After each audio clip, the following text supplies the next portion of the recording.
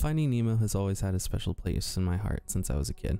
After Toy Story 2, this was one of my favorite growing up. It was a mixture of the beautiful colors and the funny characters that captured me on every viewing. In fact, it captured me so much that I stopped eating fish for about 10 years because of how well I connected with them.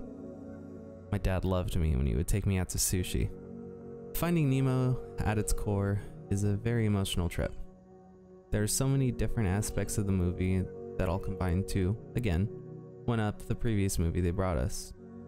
Stunning visuals, and although not as funny as Monsters Inc., it really shines through. As with Monsters Inc., revisiting this movie has honestly given me a new perspective, and I have to say it's not one of my favorites anymore. The movie opens with the original Up opening, as we see Marlin and his wife look at their new home and kids and just take it all in. Unfortunately, a barracuda also has its eyes on their home and kids, as Marlin's knocked out trying to fight it, only to find his wife and all but only one of his kids have been eaten by the fish. He finds the last egg and names it Nemo, as his wife requested. Marlin grows overprotective of his son because of the attack, as Nemo now has a weak fin because of it. Later at school, Nemo is kidnapped by some divers because of him trying to prove to his father that he's brave. We later see that he's taken to a dentist aquarium where we meet the tank gang.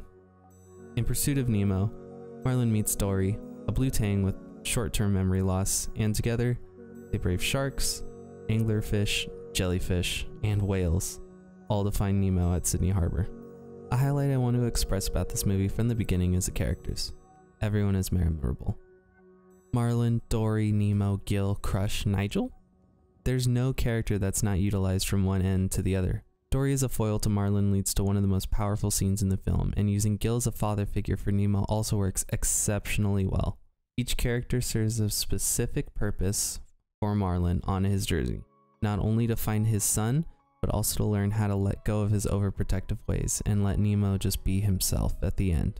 Once again, Pixar knocks it out of the park with the leaps they took in water physics and animation. This movie is one of the first that truly feels like it could have been released today, even. The reef, open ocean, and even the humans are all just stylized enough that it does not look like nightmare fuel. This movie is absolutely beautiful, and every second I watched it, I was truly in awe of how everything looked and moved. I think this movie specifically captures the vastness of the ocean, showing large expanses of nothing outside of the reef, and how deep this ocean really does go. To make it, Pixar made several trips to Australia to dive around the Great Barrier Reef, as well as scanned real fish in order to get an accurate representation of the aquatic life in their films. They also had a fish movement expert, which I didn't know was a real job till writing this, to give accurate descriptions and advice as to how the fish moved and transverse in the water.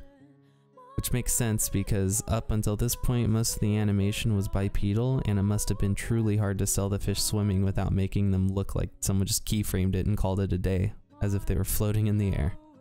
The story itself is pretty tight, but also leaves some stuff to be desired in my eye.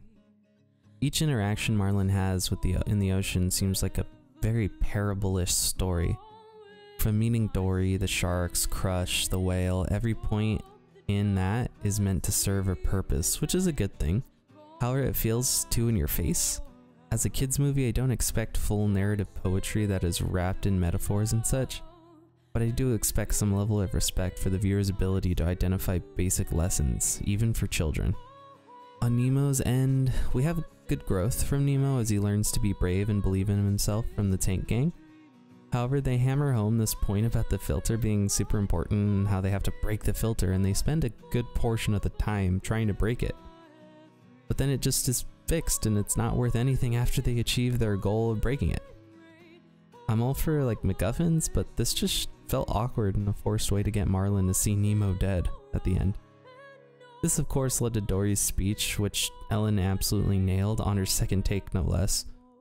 And to me, it just continues to be one of Pixar's best emotional moments. One final gripe I have is the lesson they take away that wraps the story is to swim down in the net. It's just from like this 1 second throwaway scene like 10 minutes earlier. I don't know why, but the whole end just felt rushed in a way to just get Dory to say her speech and everyone back to the reef by the end of it. Now the soundtrack is interesting because it's the first to be done by someone other than Randy Newman. And you do feel that. However, it's also done by his nephew Thomas Newman, who's known for doing films such as The Green Mile, The Lost Boys, and Shawshank Redemption. He comes from a more cinema-oriented background compared to his uncle, Randy, who was known mostly just for his folk music prior to making music for Pixar, and also some film work. So because of this, the score kind of feels like Pixar's growing up a little bit in terms of the cinematic feeling. It really just feels like a great score that feels like it should be in a movie. He conveys the feeling of being in the ocean and the bubbliness as well as the dangers particularly well. However, because of this, I think it stands out less from the rest of the pack. This movie struggles with its identity almost with the music in a way that the other Pixar movies just haven't really. And while the tracks are amazing, I don't think that while writing this I remembered a single note of any of the songs from the film. This sort of thing kind of continues for more of the films as a while. It's more grown up on many different levels. It almost fails because of certain aspects that don't help it stand out. It doesn't have the friendliness of Toy Story or the jazzy aesthetic from Monsters Inc. And it lacks a lot because of that. One song that does kind of stand out is the Nemo Egg song from the beginning, which you should be able to hear from this segment from the beginning.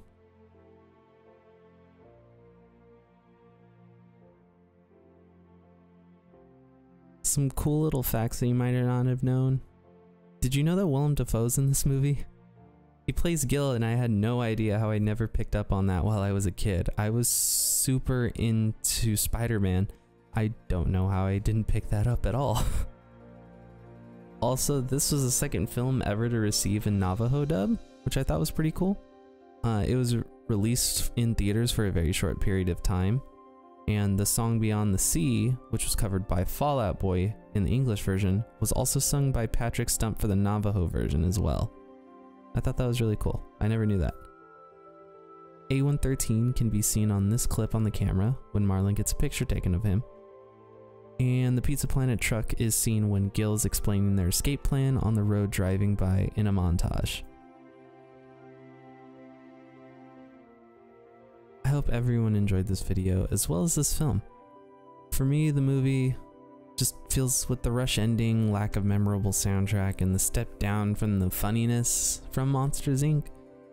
really brought this one down for me, which is a shame because it was one of my favorites when I was younger. However, the strong characters, serious tone really do bring out a lot of good for me, but I had to place this one above A Bug's Life but below the first Toy Story. Currently makes it around third on my list, and as for a number score, I'd give it like a 6 or a 7. Thanks for watching. See you next time. I'm sure this won't get an unwarranted sequel that messes with the characters in any way. Right? Again, I'll take these final last seconds as a thank you for watching. I hope you all like watching these and enjoy these as much as I like making them. Please like, comment, and subscribe to the channel, and go ahead and check out my older videos. See you next time for something incredible.